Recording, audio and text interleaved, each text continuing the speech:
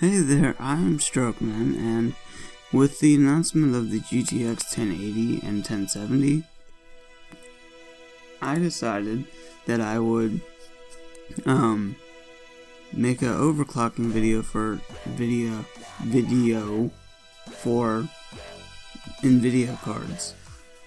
And this method, so far that I know, only really works with, not really works, but is meant for cards that are the 400 series and higher.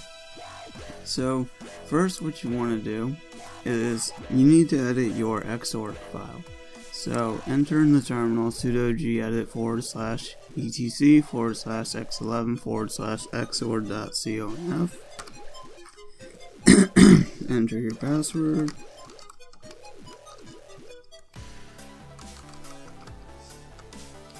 And then scroll down to the device section.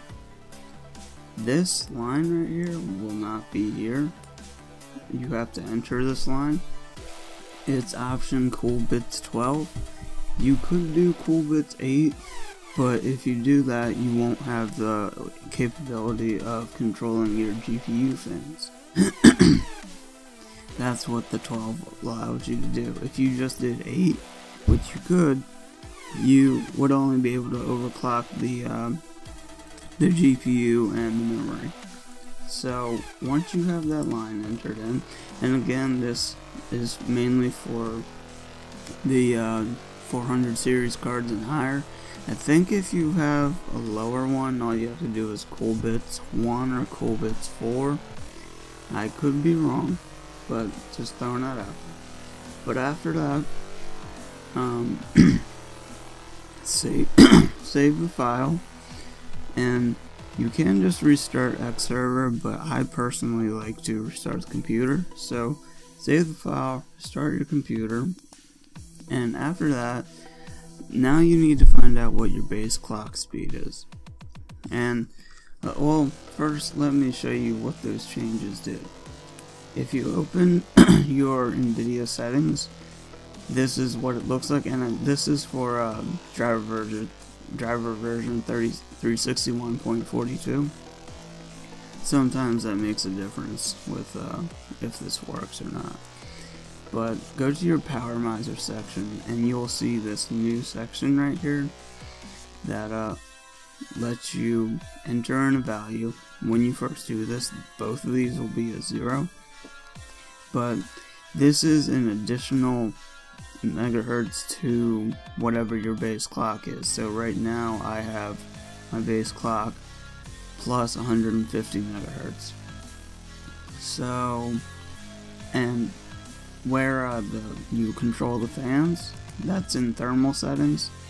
You have to have this checked, and then you can put down the percentage of how fast you want your fans to go. So right now my fans are at 50%. Okay.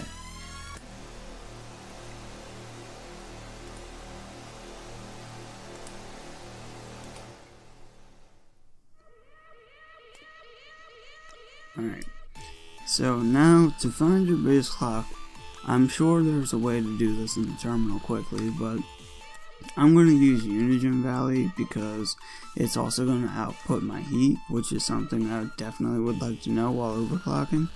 So you would, I'm doing this with Unigine Valley, and I'm not going to show you how to get it running because I already have a video explaining that.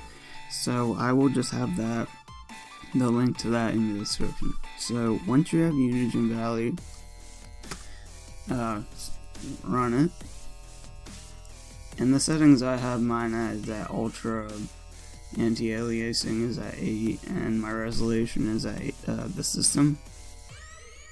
So you want to hit run.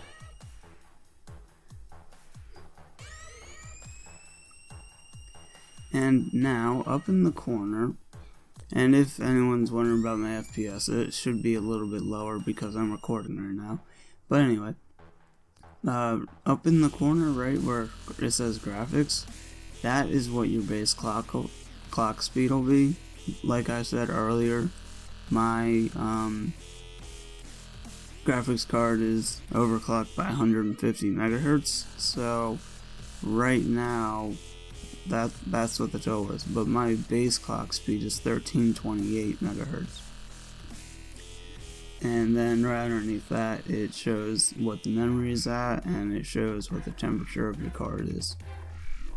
So now that you know what the base clock speed of your card is, you want to go back to NVIDIA settings, and now just start playing with that number. Do it by little increments, maybe of like, I don't know, 20 or something, and just run Unigine Valley, let it loop. If you get any crashes or anything, just restart and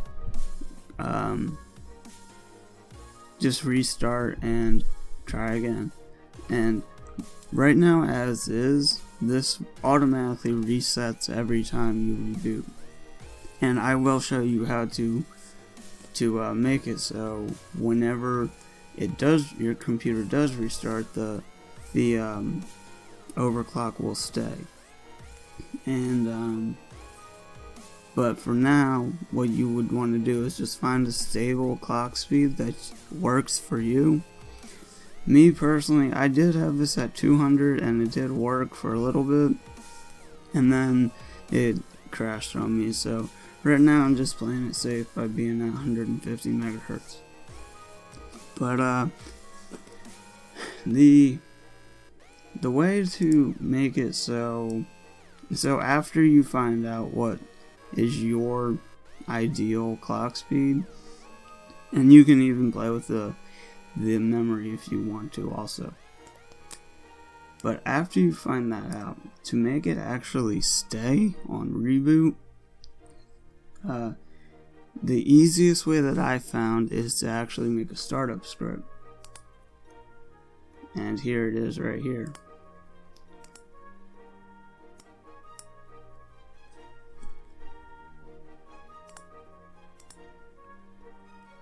You just have to have these settings in your startup script, and then add it to your startup applications. So make a new file in gedit, name it something, name it whatever you want, but make sure it has the .sh extension.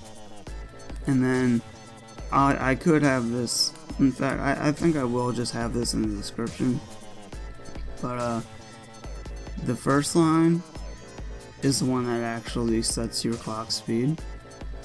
The second line is what enables the fan control. Because if you also do want to control your fans, you have to set the GPU fan control to true. And then the final one is just actually setting your fan speed. So my startup script is overclocking it to 150 megahertz, enabling the fan speed, and then setting the fan speed to 50%. And so you save that, and I usually just save these in the home folder, so I don't really have to think too much. And then you go to the properties of the file you just created, go to permissions, and you check mark allow executing file as a program. Another way to do this is to just in the terminal navigate to your home folder and then do chmod plus x, your file name. So after that, just search for your startup,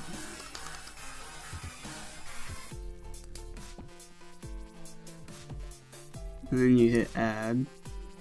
The name, it can be whatever you want, and then when you browse for it, you just hit that and then open. Now then you would click add, but I'm going to hit cancel because I already have it added right here. And I think that's about it. So, I don't think there's anything I missed. But just make sure. Oh, one final thing is when you are overclocking this, a safe temperature range is to be below 80 degrees Celsius. The 7 degrees Celsius range, it's warm, but it's not bad. And just lower is better. The lower you can make your temperatures, the better. But because if you get too high, you'll start to thermal throttle, and your stuff will all slow down. So just try to aim for the 60 degree temp range, and I mean 70 will be fine, but you will be warm, and anything above 80 is just bad. Stay away from that. So I think that's about it, and if you like this video, please like it. Also, if you think I should get a GTX 1080 and make Linux videos, like it. If you hated this video or you don't like me, dislike it. And if you really liked it, maybe even subscribe. My name is I'm StrokeMan. I make the music in these videos. If you like them, you can check it out on iTunes, Amazon, Rhapsody. It's on a whole bunch of stuff.